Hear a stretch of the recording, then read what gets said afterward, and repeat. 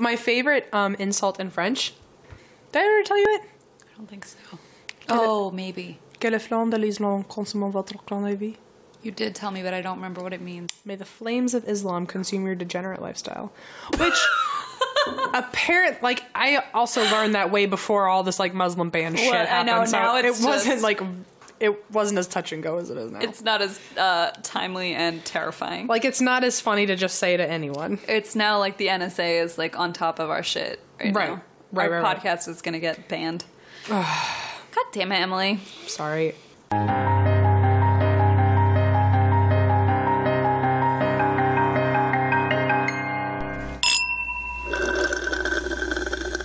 Good start. I can start? I said good start. Oh, fuck. Episode 10. Episode 10. We did it. We did. Who would have thought? No one. Not a single person. You thought for a moment. You were like, there's 0 people. I thought it'd be interesting if we made it this far. High five. Yeah. That was a good one. We did it. Congratulations to you. I'm so proud of ourselves. I remember when we were talking about if anyone would even listen to us, and I'm so happy that 10 episodes in, someone actually listens to us. Yeah. And we have fans. Thousands of people are listening to us. Why? Right? No. I think hundreds. Oh, I don't think we're that cool yet. We have thousands of listens and subscribers. Okay, that's fair. We have thousands of downloads. You're right. Sure. But still, the fact made by hundreds of people. The fact that even 10 people would listen. I know. Good for us. Thanks, guys, for making it possible. We love you so much. Teamwork makes the dream work. It really does. Yep. All right. Anyway, how are you on this 10th episode? I'm so great, and I'm happy. Oh, and I wanted to say my friend who is living in Tanzania right now. Right. She messaged me the other day, and she's like, oh, I love listening to your podcast. It's so great, blah, blah, blah.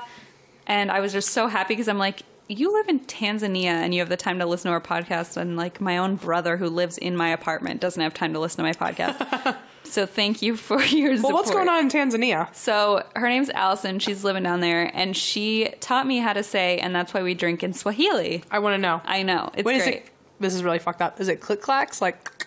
No, Emily. What's the language where they do that? I don't know. It's not Swahili. I want to learn it so bad, though. God, okay. Okay, how do you say it in Swahili? Yeah, she's like, 1 click for this. No. So in Swahili, she said it's something like this. So I'm probably going to butcher this beyond belief. It's fine. You'll do it in a German accent, I'm sure. Probably. Nahi ni sababu yetu ya kuniwa. That's amazing. I know. So wait, she speaks Swahili? Yes, she literally God, she's so cool. I know. She's been taking it since college, and then she fucking went to Tanzania and was like, oh, let me just move here and get shit done. You know, my mom got so mad at me when I graduated from college and was like, I'm going to move across the country. But if I told her I was moving to Tanzania, she would have had a heart attack. She's brave as fuck. And also just wonderful. So thank you, Allison, for that. We'll learn how to not butcher that phrase. I probably fucked it up, and I'm sorry, and please don't judge me. We should have had her send in like a little clip of her saying it. Probably. We'll do that for next episode. All right. So also, let's see, website and Patreon are up. We said that last week. Thank you all for your support. You're awesome. We love you. You're the best. Please donate because we are desperate. Listen, we're like wealthy beyond all belief. but we don't want to sound desperate, but right.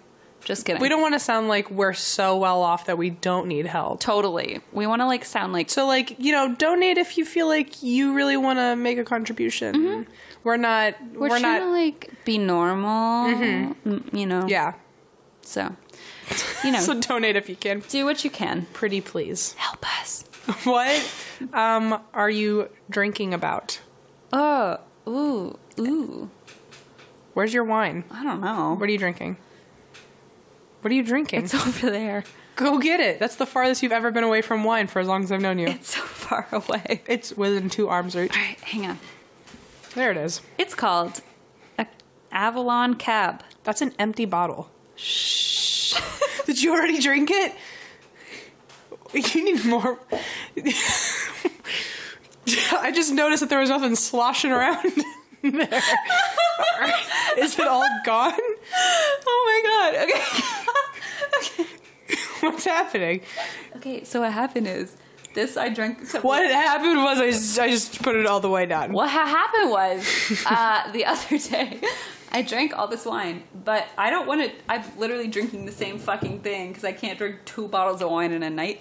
So I was like, oh, I'll just mention this name because I drank it the other day while I'm drinking the same bottle. How systematic of you. And pretend it's another week where I'm drinking a different one. So I saved the bottle.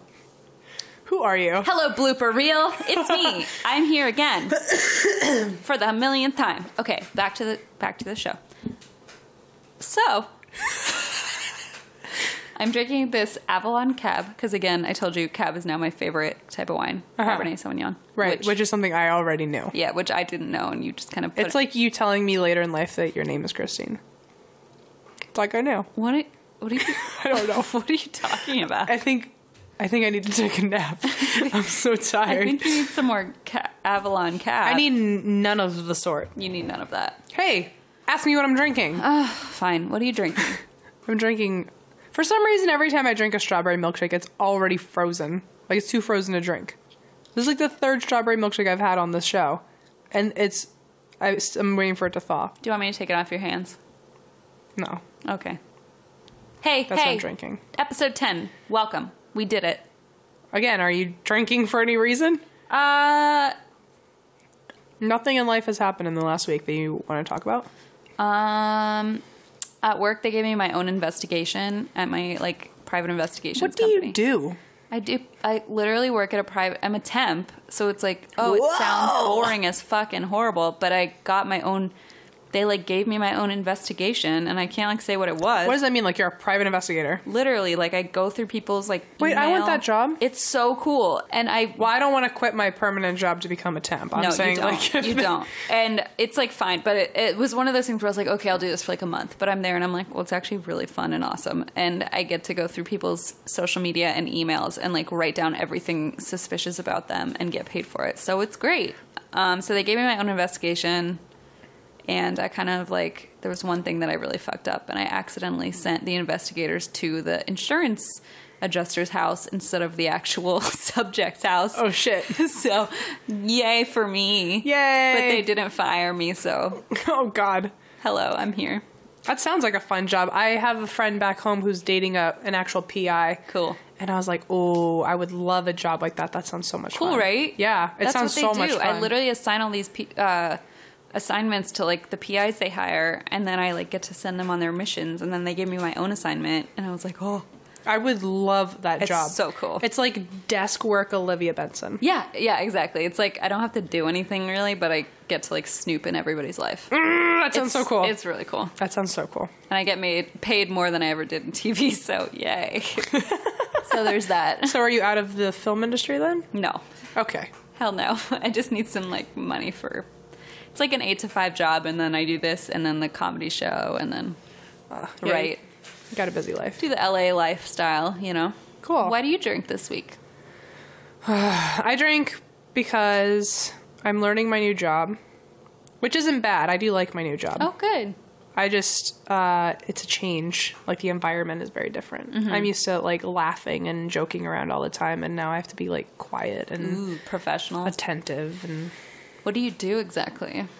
So I am a department coordinator for entertainment marketing and product placement. That sounds really cool. Yeah. So we have clients that we work with that we try to get their product on TV. And another part of the job that I have is I show scan, which is pretty cool. So I have to watch the shows after they come out and try to find the products and then write down time codes and do sheets and everything of how long it actually aired, so we can then give those to our clients and be like, oh, look, we got your product on the air for this long. That's so cool. So last week I watched a lot of shows. I spent a whole day on Thursday where I just watched TV all day just trying to find products. But it's actually harder than I thought because I don't just get to mindlessly watch TV. I'm not even really paying attention to the characters. I'm just staring at the background the whole time. Scanning. Yeah. And it's weird because shows I used to make props for, I never actually watched those shows because after I made the props, I was like, oh, I don't really care about the show because it's ruined. But now I'm watching the shows that I happen to also make props for. So now I'm watching the shows and I'm seeing my props and I'm like, oh yeah, I made that. Oh yeah, I made that. Oh, I cut that And out. so I'm finding the wrong products a lot of the time because I'm scanning and I'll see something I made and then I get, like, my attention goes towards that instead of the products I'm actually supposed to be paying attention to. Still cool, though. Yeah. I mean, I work in the same company, so I still hang out with all the same people. That's good. Well, I have facts. Tell me. Would you like a milkshake one or a wine one? I want to hear a milkshake one. Okay. Okay. Well, did you know that it would take 3.2 million milkshakes to fill an Olympic-sized pool? AKA one serving for me. No, I didn't know that. That is crazy. That's some information for you. I will store that in my brain. Are you ready for a wine one? I am. There is a drink called seagull wine. Like a seagull. bird? Yeah. I hate seagulls. Well, it's made purely by stuffing a whole seagull into a bottle of water and leaving it there in the sun to ferment. That's not real. I'm not kidding. Let's Google it. That is not real. I didn't just say that out of my brain. I'm pretty sure you made that up. No, seagull wine. If I have to look at a picture and see a fucking bird in a bottle you're really to prove this to you, freaking me out. Where is it? That is a nightmare. I better not. Ooh, it's real. No, it's not. Yeah, it is. Yeah, it is. I'm gonna vomit. Why would you tell me that? I don't like birds. It's real. It just looks like one of those science projects where people put snakes in jars. But why would you drink that? I don't know. Also because, like, alive birds have a bunch of diseases. Why would you drink a raw one? Now, are you looking at it too? Gross. Anyway, there's your fun fact.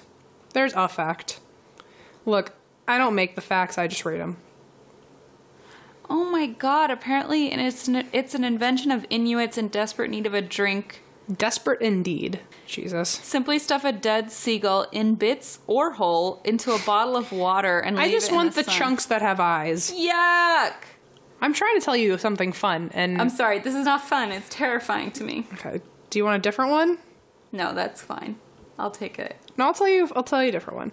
Did you know that the oldest person lived to be 122 and it gives credit towards drinking a glass of port every week? I did. Every day? I did. Only because my mother and I have shared that article with each other probably 100 times because we're like, let's reinforce. Let's enable each other. Let's enable ourselves and each other. Anyway, that's all I got. That's actually, I love that. How old were they? 100 and what? 122. Holy crap. And 22 is my lucky number, so I'm going to call that a win for both of us. Thank you. That's all the intro shit I've got for you. That's all I had too. So let's get into it. Wow. Things are going so much more effortlessly than they did last week. Yeah. Oh, I did want to add, I didn't save the name and I tried to find it, but someone on Twitter wrote, because we were talking about what our trademarks were, and you said, let's crack into it, and I was like, I wonder what mine is, and someone tweeted at us that yours was let's crack into it, and mine was just gasping, like, the whole episode. I've heard from a lot of people that their favorite part of the show is listening to your reactions to the shit I say. I literally just go, and people have said that it's my trademark, and it's so embarrassing. I have one friend back at home who their favorite thing to do, which I'll start sending you, they will just record themselves reacting to your reactions. No, it's so embarrassing. I'm so embarrassed. And Kirk, the guy who did our logo, he listens to us religiously. Every single time he listens to something, he won't tell me he's listening to the episode. He'll just shout the title at me, so I'm in the know that he's in the know. Kirk is my favorite person. I think he just listened to Robert the Doll yesterday and found me in my new department, and he was like, Robert the Doll, and he just shouted it, and I was like, yeah, that's what we talked about. That's terrifying. Don't shout that at anybody. But he also has said that his favorite part is just listening to how you react to the shit I say. That's so embarrassing. No, you're just enthusiastic and passionate. No, I need to stop with that. So I'm going to be really cautious of my... Don't. It's like some of the people's favorite. Give the people what they want. It's not for me. They like you. Oh, please. I feel like you're just the popular one, but it's fine. It's because I'm single. I deserve attention. I'll get over it. Okay. Are you ready? Tell me a story. Let's crack into it. And that's the title of our spin-off series. No. How fun. Let's crack into it. Gasp. I think you'll like this. I get so excited when you tell me what we're talking about. Well, it's because I always move around in my chair like I'm about settle in. I know, I get cozy because I'm ready to blow your mind. Okay. I think you'll like this. I'm not sure. People that listen to us will have varying opinions. Really? What does that mean? Well, after Robert the Doll, I got a lot of oomph from the Twitter community because a lot of people didn't like that I talked about Robert the Doll. Why? Not like that they were mad. Oh, they were freaked out? Yeah, like they were just like, oh, okay. Fuck you, like, for terrifying me. Okay, I was about to get real mad. No, you don't have to defend me. Thank you, You're Mom. welcome. So, I'm gonna piss off the same people. Oh, talking about another doll? Ew, these are the creepiest. I am. Tell me. Can you guess who? It's probably the one that you wrote on the board called Annabelle, though, but I don't know what that is. I just remember... You don't know what Annabelle is? I don't. Whoa, my internet just decided to, like, whip itself open. Yes, I'm talking about Annabelle. Because when we wrote it on the whiteboard, my brother came in when I wasn't looking and took a expo marker and wrote... It said Annabelle the doll, and he wrote Annabelle the Dolly Parton impersonator. So it said Annabelle the Dolly Parton I love anything Dolly Parton related. Perfect. So I don't know what we're talking about. She's got ivory skin and eyes of green. So I'm Okay. all sorts of confused. So tell me. Well, I would love to tell you, except my computer just decided to freak the fuck out. Do you think it's Annabelle the Dolly Parton impersonator? I hope not. Okay, we're back. Let me just settle in. Get my leg up. What's happening here? I'm just rotating things. Like hoisting your Look, my undercarriage. legs, I'm like 6 feet tall, so my legs are pretty heavy, okay? So I have to lift them sometimes with my hands. I can't move them on my own. God. Look, my legs are like horse tarantula legs, you know? What the fuck? Big, All right. long, If you donate to our limber- Patreon, we can get a lazy boy armchair recliner for her tarantula legs. You know what I mean? Like they just they move on their own. I don't know what you They're mean. very but independent it's fine. of themselves. I support you anyway. Okay. Anyone else who has 4 foot long legs understands what I'm talking about. Nobody has that. Okay, go on. Okay. Annabelle. So in the 1970s, a nursing student, not a nurse yet, soon to be. Don't give her undue credit. A nursing student named Donna received a Raggedy Ann doll from her mother, which her mom bought at some tchotchke kind of store. Nope, I don't like it. I had never liked Raggedy Ann dolls. Me neither. Creep me the fuck out. Well, this one gives you good reason to be freaked out. It was a raggedy... This makes it so much worse. I have pictures if you want them later. Nope. So Donna was a nursing student. She got a Raggedy Ann doll as a gift from her mom. Thanks, Mom. What a weird gift. If my mom gave me a Raggedy Ann doll, I would throw it in a fire. Be like, nope. Okay, so she took the doll back to her place with where she shared it with, I think the roommate's name was Angie. Uh-huh. And put the doll in her bed, didn't really think about it. And the woman started noticing that the doll was moving on its own. And not only changing position, but eventually was ending up on different parts of the room, and then ultimately started being in different rooms. They would go into the bedroom and see it, and then leave, and then go back in the bedroom, and it wouldn't even be in the room. It would be somewhere else. And then it would always be sitting either on the floor or in a chair where it couldn't have gotten by itself in theory. Ew. Or sometimes it would almost solidify and be in a standing position. No, and would just be leaning on a chair staring at them.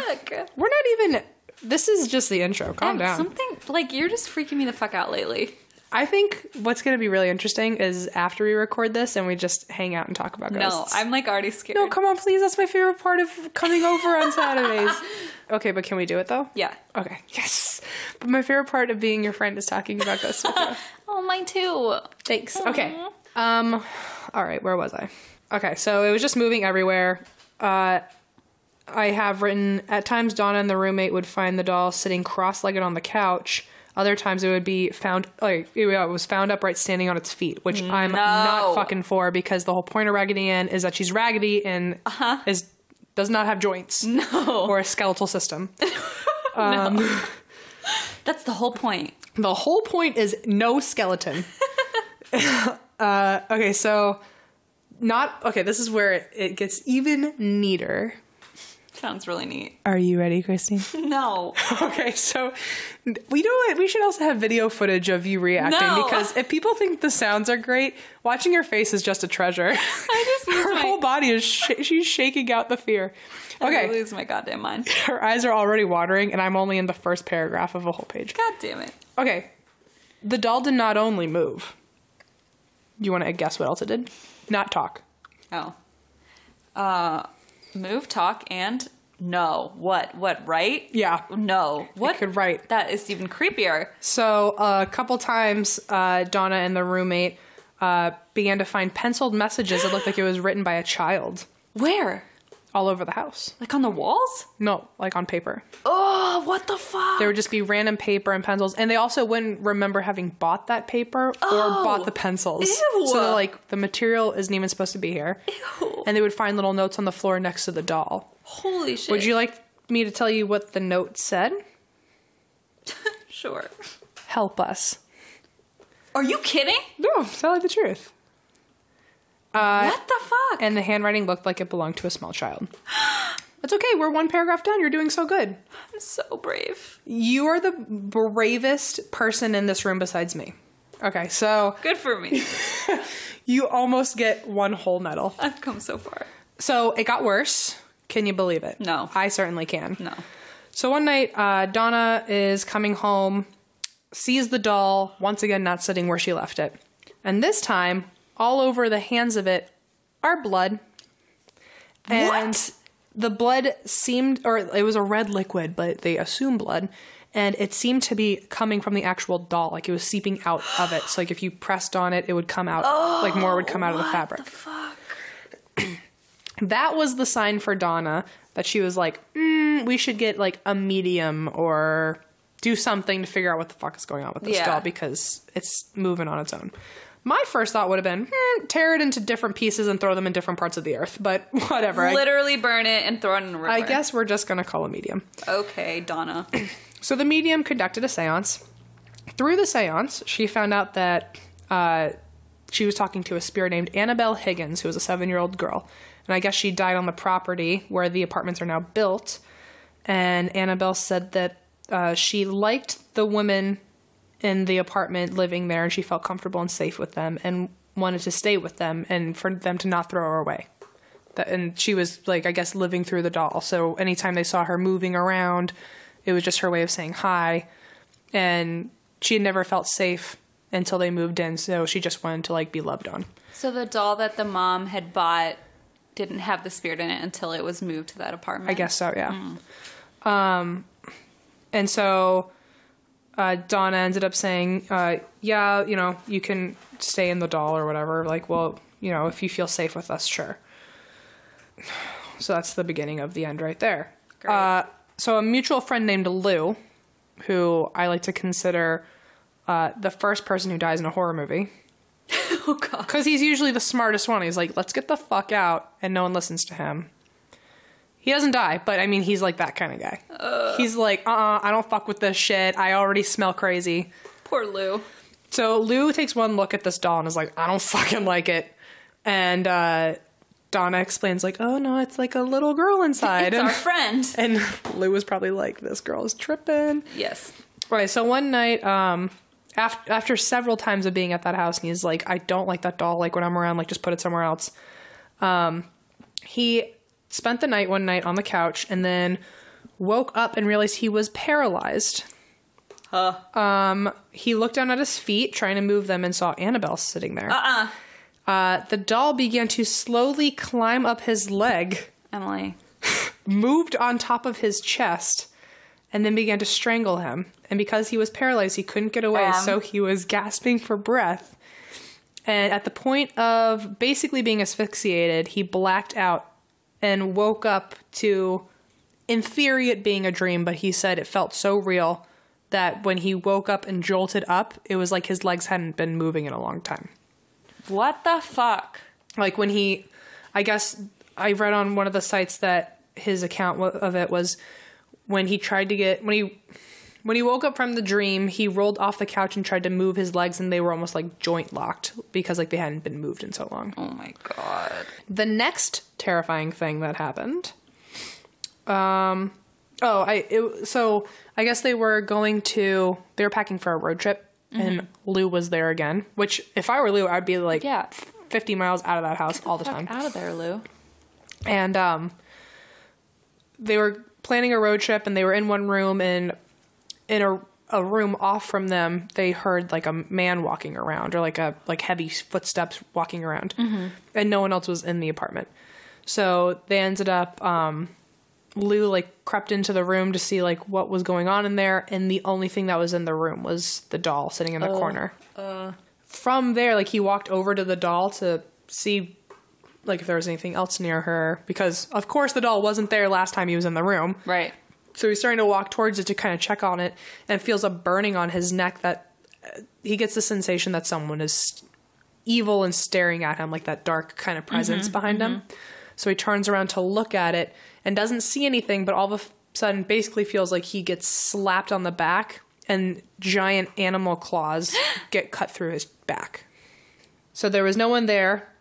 He found himself doubled over, cut and bleeding, and on his chest there were 7 distinct claw marks. Oh my god. 3 vertical, 4 horizontal, and they all apparently felt white hot like brand new burns. Oh my god. So like a grid pattern of claws scratched into his chest. Again, if that's happened to me once, it's happened a million fucking times. Get out of that house. Get out. Like, that's not like getting paralyzed and strangled by a doll wasn't enough, but let's also get fucking clawed by a demon. But also, I'm going to walk into a room with it by myself. So eventually Donna contacts a priest, because now she's listening to Lou. Thanks, Donna, for that. And the priest immediately contacts the Warrens, because I guess the Amityville thing had just happened, and so everyone knew their name at this point. So the priest was like, okay, we'll get them in here. Yeah. So they went on an investigation. Lorraine, who's the clairvoyant, ended up talking to whatever was in the house, or at least making contact to some level, and told Donna, hey, dumbass, that wasn't a little girl talking to you. That was a like horrible fucking demon that basically pretended that it was a girl to play off of your emotional vulnerabilities. God. And when it asked if it could stay and you gave it permission. Oh my god. Yeah. Are you fucking kidding? No, I'm not kidding. That happens? Yes. What the fuck? So it said basically it was walking around and was never actually a spirit in the doll. No, Emmy. It was actually a demon that was not like was literally never inside the doll at all. It was just a demon throwing it around as an item for people to acknowledge that something was there. So Holy it was God. never a little spirit in a doll. It was literally a demon grabbing the doll and moving it around so that people could see something and acknowledge that there was an energy. And so then he lied and said, "Oh, I'm trapped in this doll. Can I stay here because I feel comfort and love from you?" And they basically welcomed him in. And so now that they welcomed him in, he wasn't actually trying to get attached to the doll. He was trying to then attach onto a human body. So after the Warrens did this investigation, they said, had you stayed in this house with this thing for another 2 to 3 weeks, it would have eventually attached to one of you and tried to possess you. Absolutely not. It was looking for a human host, and all it needed was to be welcomed into the house. Nope. And they vulnerably did so, and it was borderline about to possess one of them. No, that's fucked up. So it got a lot worse. In the time that the Warrens were there, because they kept coming in to check on it, and they tried to do exorcisms and it wasn't working. The doll started moving around by teleportation. The Warrens, I forgot to put this in. I read on one of them that the Warrens also said by bringing in a medium, they were allowing the demonic spirit access to finally communicate with them one-on-one. Instead of just dragging around a doll, it was able to explicitly talk to them, which I guess made them closer. Like, made them, like, energy... I don't know. Like, they were now closer to it in some way, and it made them even more vulnerable. So they thought that the next step was going to be infestation, which is, like, the second phase in demonic possession. Oh. And so they said, listen, you got to get this doll out of your house. We will gladly take it from you. And because they tried blessing the apartment and cleansing it, and they were like, we'll just take the doll with us. And I guess the Warrens specifically chose to take back roads because they knew that like something fucked up would happen. Like if they're putting a demonic doll in their car. What the fuck? I don't know. Because I guess the demon was currently attached to the doll. It was still more attached to the doll than anything else because it hadn't leached onto a human yet. So if they took the doll out, they're taking the demon out. They put the doll in a bag, and sure enough, they were driving home, and every time they turned a corner, the engine would cut out. The car would swerve and stall, the power steering and the brakes failed, and eventually Ed Warren put holy water in the bag with the doll, and then they were able to drive home without any problem. My God. Ed left the doll at his desk for a while, like, because they have, in their house, it's basically a museum of all these haunted artifacts, which is something I would love to visit one day, but cool. Also I don't want to go near it.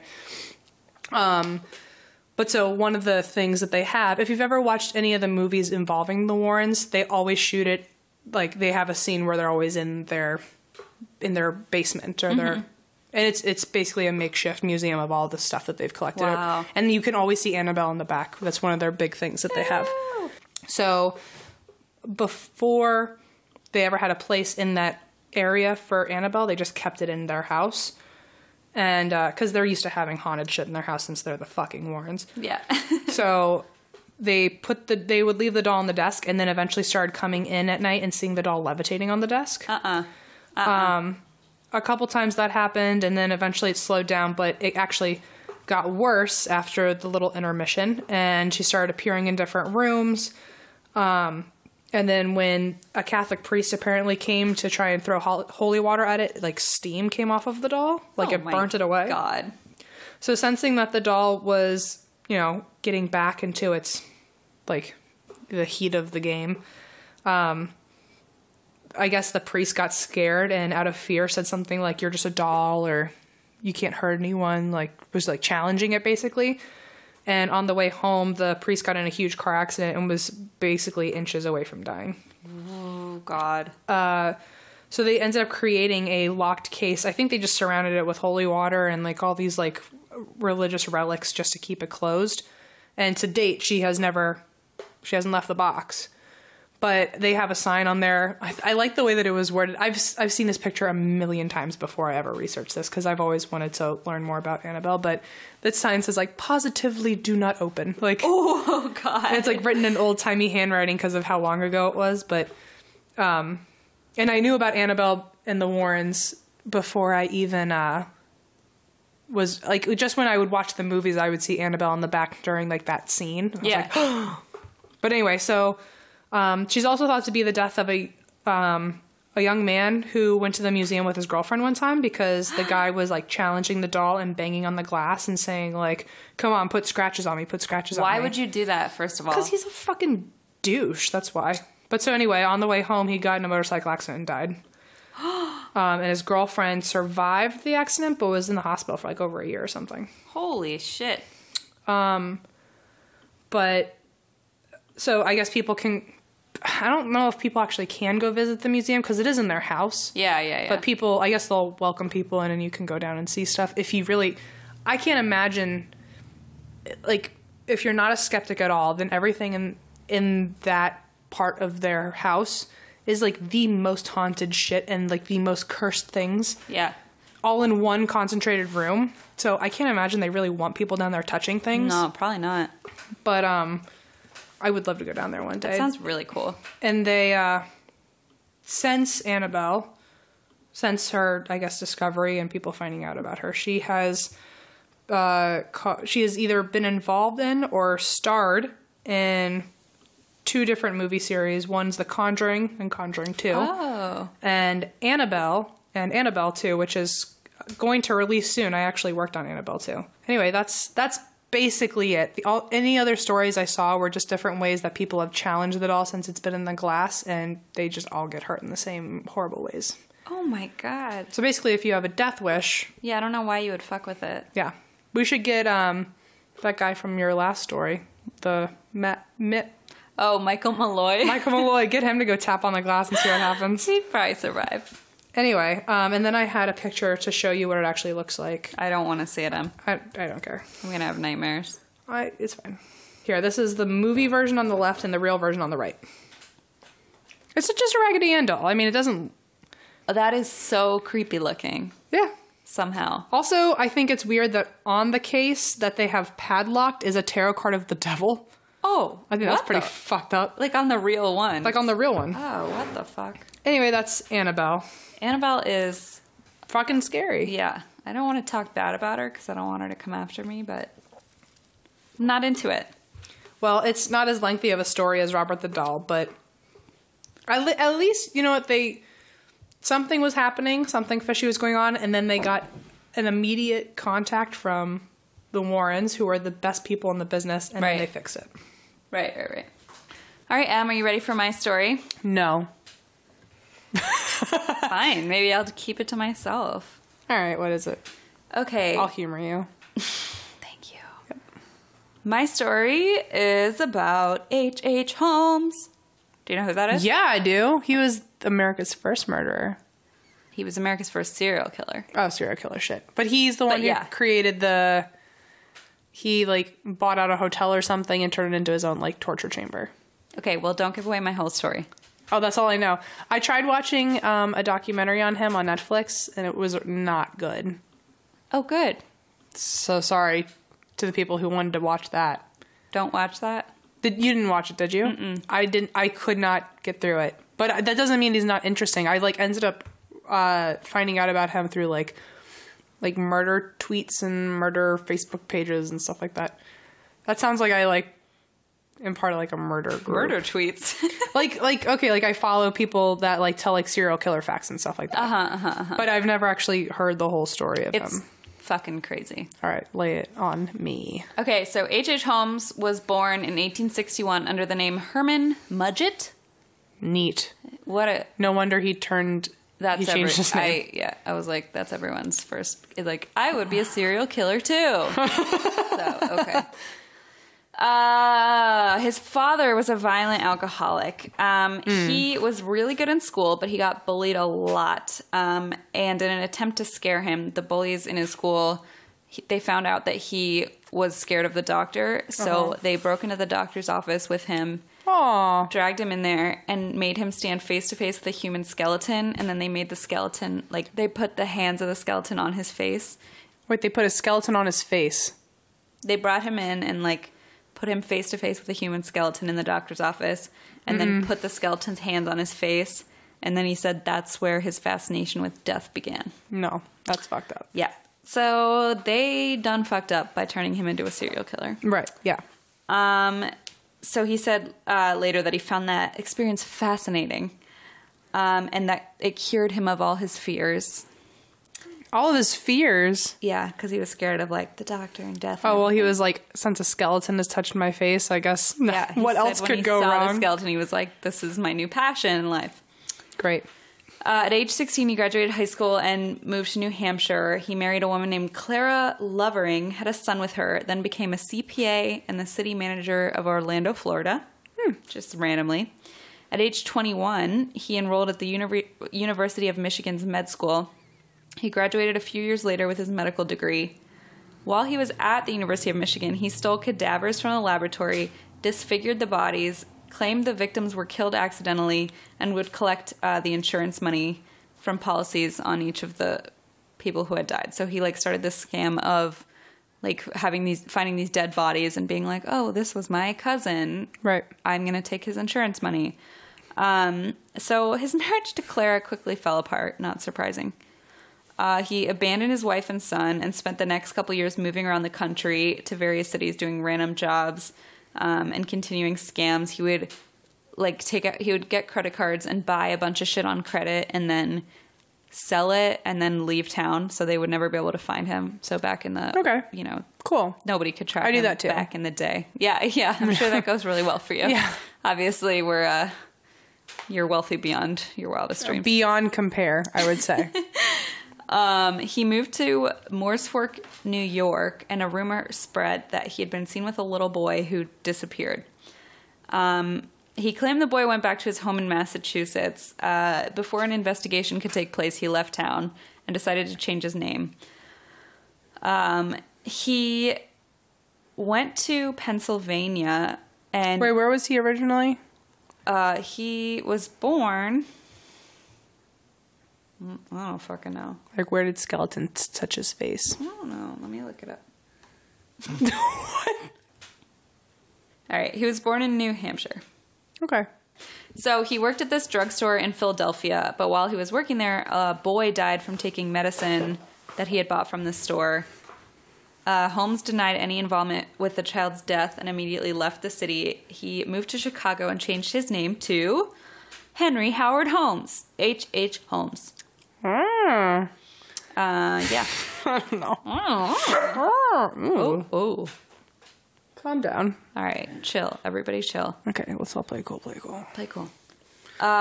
So he wanted to avoid any of his scams catching up to him, basically. Gotcha.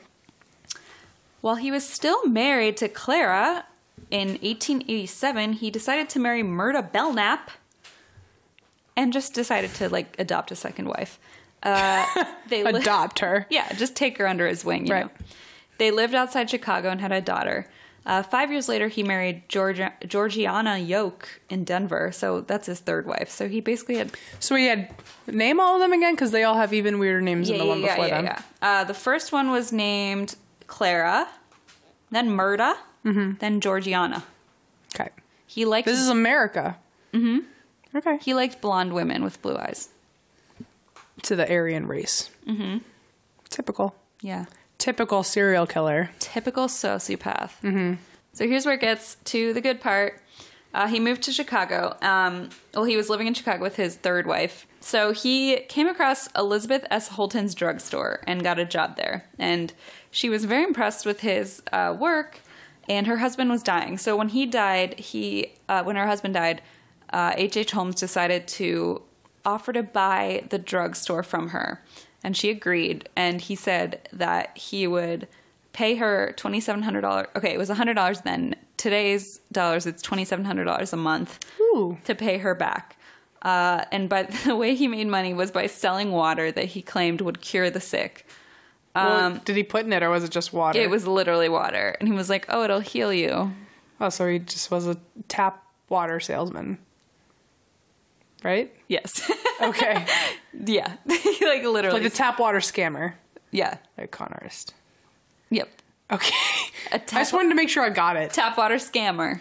Tap water scammer. Yeah. So he sold basically water and said it would heal the sick, which obviously it did not. So he stopped paying his payments to Elizabeth, surprise, surprise. And soon after that, she disappeared. When people asked where she was, he told them she moved to California to be with her relatives. Then Holmes decided to purchase an empty lot across the street and build a three-story block-long hotel building. How much did that cost back then, though? A lot of money.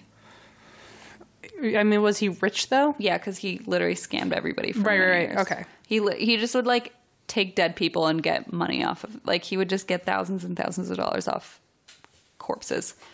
And then, like, murder people like her and get all their money. And then he got this whole drugstore because she disappeared. Oh, okay. Cool.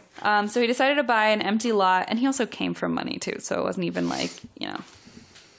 So he purchased this empty lot across from the drugstore, built a 3-story block-long hotel. People called it the Castle because it was so massive. But if it was that big, wouldn't people want to go walk around in it or, like, visit it? Or... Yeah, a lot of people visited because... And they just didn't see all the dead bodies? No, it was a... Shush, there's no dead bodies yet. Okay. So that's a good point. So he created this hotel, and people called it the Castle because it was so massive. They called it the World's Fair Hotel because the World's Fair was coming to Chicago that year. And so he was going to rent the rooms out to people visiting for the fair. Mm-hmm. And they would stay there during that time. And I actually, funny enough, a couple weeks ago, Hillbilly Horror Stories did this same episode on H.H. Holmes. And they I learned from them that this was the World's Fair where they actually introduced electricity. Oh, and to the fair. So they murderers and serial killers. Yeah. So they lit up the fair and many people died. Okay. At different times. Yes, not at the same. This was not the same historical event. They were not electrocuted. Okay. So the ground floor of the castle had Holmes' own drugstore. He moved his drugstore into the castle. A jeweler's office. The upstairs contained his own personal office and a labyrinth of rooms. It had doorways that led to like brick walls, had weirdly angled hallways, stairs leading to nowhere, doors that could only be opened from the outside, and other strange constructions. And it reminds me of the, whatchamacallit? Oh, Winchester Mystery House. Winchester House. Yeah. Episode 1. Episode 1, God. So far away. Really, though. So it just, and the way he had people build it was that he would keep firing people while they were building it so that nobody really knew like the full extent of the construction. That's smart. Mm-hmm. So nobody knew like let's say he ever got found out, no one would really know where anything was. Right. So he just kind of had them build like pieces and then would fire them. So during the construction, Holmes met and became close friends with this criminal. He was a carpenter, but he was also a criminal named Benjamin Pitezel. How was he a criminal? He was just like a petty criminal from the past. And so Holmes kind of used him as his right-hand man, and Pitezel would like help him with all these scams and things like that. Mm-hmm. But remember his name, because he comes back to the story. Pitezel. Yeah. Well, you don't have to remember it. For shizzle my Pitezel. Am I right? Oh, no. What is it? Oh. Technically, you're right. But you're so wrong also. Okay. Pitezel my nizzle. Is it called Pitezel? Pitezel? Oh. Pitazzle like bedazzle? Oh, my God. I'm never going to win this conversation. All right. Let me know. All right. Just keep him in mind. Basically, H.H. Holmes Hotel became a murder and torture hotel. Right. So what he did was he required his employees to take out life insurance policies as part of their contract. But of course, he was the beneficiary. Wow, so that's fun. He would pay their premiums, but he was also the beneficiary if anything happened to them. Casual. Some of the ways that he killed people, he had soundproof bedrooms that were fitted with gas lines. So he could asphyxiate his guests whenever he wanted. He had a room on the second floor called the secret hanging chamber. He had a vault in his office. It was a giant soundproof vault where he would lock people and then suffocate them to death. And then he would suffocate them, or he he would go in and suffocate them? No, he didn't strangle them. He would lock them in this vault and they would suffocate. Oh, that's so much worse. Yeah, it's bad. And they found scratch marks and stuff on the. Yeah. One of the things I hate most is the idea of getting buried alive. Totally. That's my biggest death fear besides the one about being in a surgery and yeah. Then he had a secret room that was sealed by solid brick that could only be entered by a trapdoor in the ceiling, and they would lock people in there. He would lock people in there for days to die of hunger and thirst just to see how long they survived. Like as an experiment? Yeah, just to leave them in there until they died. It's so fucked up. He even had an alarm system set, so if people left their rooms in the hotel or walked down the hallway, it would trigger a I don't know if it was a bell or something, but he would know when people were moving around the hotel because he didn't want anyone to be wandering through. Oh, weird. The hotel. As far as the bodies, he would take their bodies and either put them down a metal chute, or there was a dumbwaiter that led to the basement. In the basement, he would dissect them, strip them of their flesh, and then craft them into skeletons that he would sell to medical schools. So he was making money off these dead bodies by selling their skeletons. And remember, he'd gone to med school too, so he knew about Oh, so he knew the anatomy and all that. And he even had a guy that would come and he'd be like, "This man died in his hotel room.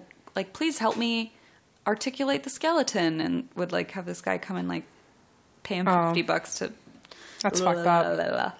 He had a mistress named Julia Smythe, who was the wife of the jeweler that worked downstairs.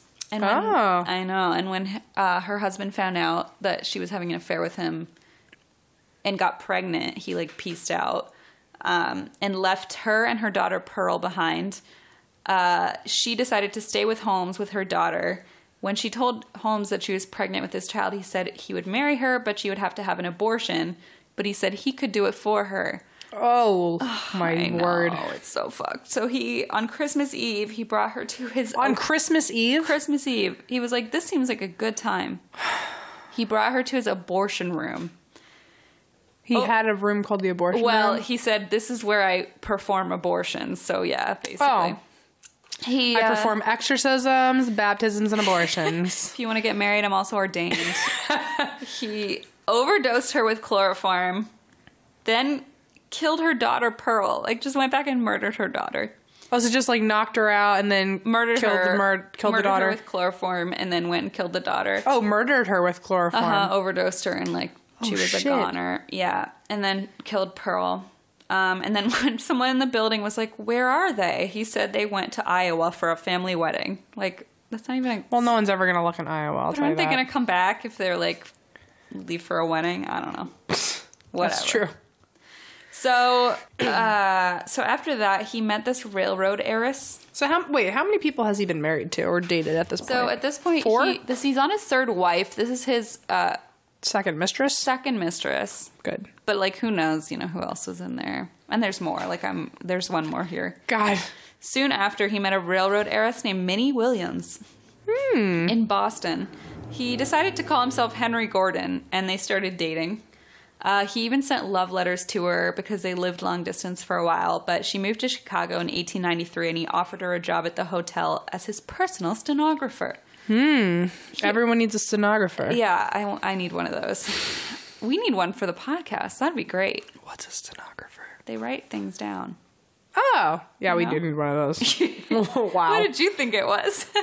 I wasn't sure. Oh. I'm not sure. I really don't know. A court stenographer. Like they write everything down that everyone's saying.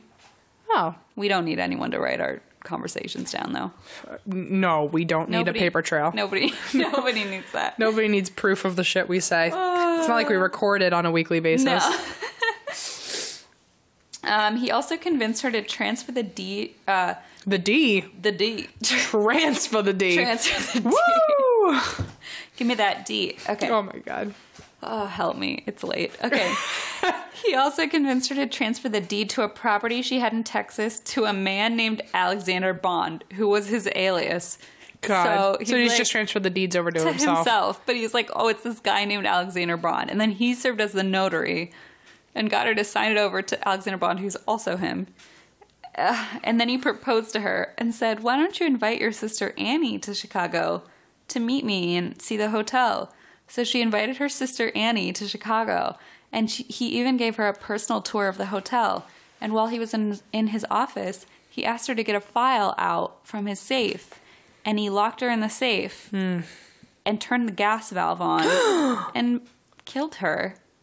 Oh, no. And then soon after, Minnie vanished, the sister that he was proposed to. So disappeared. They both just vanished. And then he moved to Texas to their property that he had just gotten the rights to because they were both dead. Wow. Then he decided to just roam around the U.S. and Canada. Yeah. I mean, why not? I know after I do my killing, I need to just take a walk. Just road trip around. Yeah, just some self-discovery. Yeah, see some, nature. So he actually got caught in St. Louis for selling mortgage goods. He was in jail for a brief time, but while he was there, he started a conversation with a train robber named Marion Hedgepeth. He told this train robber guy that he was planning on swindling an insurance company out of $10,000 by taking out a policy on himself and faking his own death. And he told this guy, the train robber guy, if you can find me a lawyer who will help me pull this off, like a sketchy lawyer who is willing to be in on this plan, I'll give you $500. Oh, okay. So the train guy was like, sure, here, I know this guy who'll help you, and he has a law degree. Instead of faking his own death, Holmes decided to have someone else fake their death instead. Enter Fashizzle Mapezzle. What was his name? Patezzle. Fashizzle Manizzle? Patizzle? Yeah, that one. Okay. That's the one. Glad to be of service for you. Thank you for that. His partner in crime, Petezel, agreed to fake his own death so that his wife could collect the $10,000 life insurance policy and then split it with Holmes and this sketchy attorney they had. Okay, cool. Right. So the plan was that Petezel would set himself up as an inventor named B.F. Perry, then be killed and disfigured in a lab explosion. Huh? And Holmes would find a look-alike cadaver to be like, oh, look, he's dead. You know what I mean? Yeah, I get it, but no, I don't want that. No. So instead, Holmes decided to chloroform Petezel and set him on fire. Oh, casual. That's how I handle things, too. So he collected the insurance money. It killed his, only companion. friend. Yeah. His only friend. And told Petezel's wife that he was actually in London. He didn't tell her that he died. He's like, oh, he's in London, You'll catch him. laying low for a few months while we, pull off the scheme. And he somehow convinced her to give up her 3 children. Three of her 5 children to his custody while they waited. He really knows how to make a sales pitch. I'll say that. If he's able to do it, I'm almost impressed. It's that sociopath thing where he can just convince people. Be charming and charismatic and... So the wife had no idea what was going on. He basically traveled through the U.S. and Canada with these 3 children, the entire time convincing this woman that her husband was, in London and that everything was fine. Uh-huh. Meanwhile, he forced the 2 girls, Alice and Nellie, into a large... Oh, I wrote drunk. I meant trunk. I think you were drunk when you wrote it. Drunk. He forced them... And then he, passed out in your bed after we have a podcast episode? Or? Help me. He forced them... This is so sad. He forced them into a large trunk, locked them inside, drilled a hole in the lid, put a hose through it, and fed gas into the trunk, and fed gas into it. Then buried their naked bodies in the basement of the rental house they were staying at in Toronto. He feed them ice cream? Why couldn't he just... Why couldn't he just feed them a drunk trunk? Give them a drunk. He made them drunk. Probably. I think Christine's dream is a drunk trunk. Yeah. What is that? I guess you just bathe in Cabernet Sauvignon. I don't know. Oh my. Oh my. Do you think if you sit in wine, your whole body turns purple, like how your mouth turns purple when you drink it? Yeah, because when they do those grape stomping, their legs turn purple. Oh, really? Yeah. That's kind of like how in Wizard of Oz when they would dye the horses in Jell-O. Oh, really? That's why if you watch Wizard of Oz, some of the horses, they're licking themselves. And oh, how weird. Because they didn't have another, animal-approved way to dye them. And they had to be, brightly colored. So, I think it was, a purple horse when she finally meets the Wizard of Oz. And, their horse is outside of the Oz castle or something.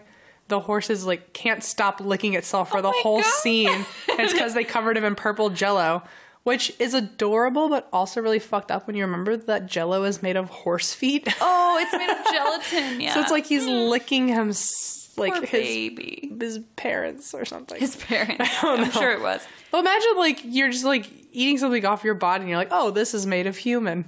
Oh. Yeah. But it makes me look pretty.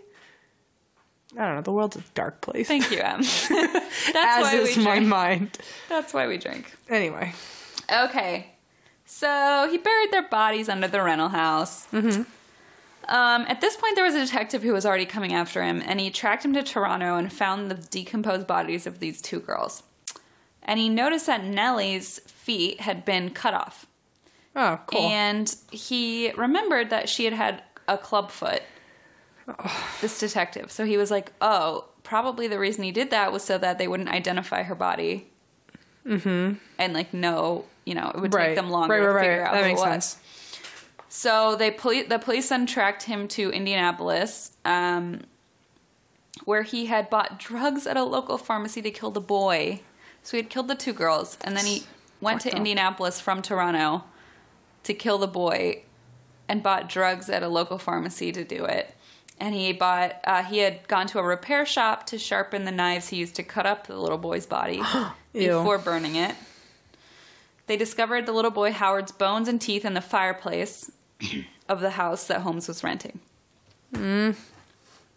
So at this point, the train robber, Marion Hedgepeth, Right. was pissed because he was never paid. And what's his name was like, Holmes was not following through on his word. Right. Why would he? He had a lot to do. He was really busy cutting feet off little children. He had a lot of his mind.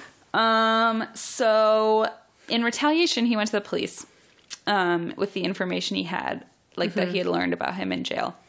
So the police kind of used that to arrest him in Boston in 1894. And the only way they were able to hold him after arresting him was because there was an outstanding warrant for horse theft that he had in Texas. It wasn't like, oh, you've murdered hundreds of people, but it was you stole a horse one time. Right. So the police decided to go to Chicago to his castle and check it out. And were just beyond horrified. What'd they find? So the caretaker who worked there told the police he was never allowed to clean the second floor. Mm-hmm. They spent an entire month going through the hotel trying to uncover every torture chamber, every secret passageway. They found women's hair, a woman's shoe, a piece of gold chain, which they determined to be Minnie Williams, one of the sisters that he had killed. They found a pile of human bones mixed with animal bones, a dissection table covered with blood, and a pile of bloody women's clothes in the basement. There was an entire lime pit where he would just throw bodies and they would all decompose. So they didn't even know how many bodies were in there because they would completely decompose in the lime. They could only confirm 9 murders. They only found just 9. Only 9. Right. They only found enough bodies to actually confirm 9 bodies. He confessed to 29 murders. But most people estimate that the number was as high as 200 people that he So just killed. 9 needles in a needle stack. You know? They're all dead bodies. 9 needle. I'm trying to I don't know. It's so late. Let's just... I'm just slap happy. Yes, Em. 9. Yes, that is what it is. Just smile and nod. Just, yep. Yep. Let's go with it. I'm not wrong if you're thinking the way I am. Said Trump. Good one. Thanks. Real talk. I know. And that's why we drink. Okay. Then Hearst newspapers were like, we'll pay you $7,500 for your story, which today is $216,000. Oh, I would tell them whatever they wanted to know. Yeah. So basically he was like, sure, I'll tell you my entire story. But the problem was that he kept telling different versions of it and would make different numbers of who he killed. First he said he killed a certain number of people, then he said 29, then right before he died he said 2. He just kept changing it. Then he changed his childhood and then he even claimed that he murdered some people who were still alive. He made hundreds of thousands of dollars just telling the newspaper who he murdered, which is just so fucked. Mm-hmm.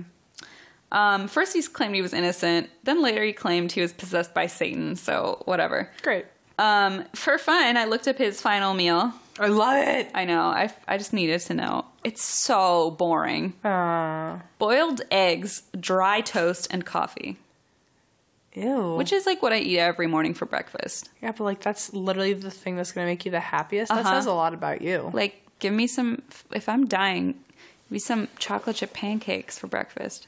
At least. I mean, I feel that says a lot about him when that was the most, greatest thing in his life, in his real non-murdering life. And I get that it was the early 20th century, but also there's pie. You could get fucking pie. There's sugar cubes that you can feed your dead horses.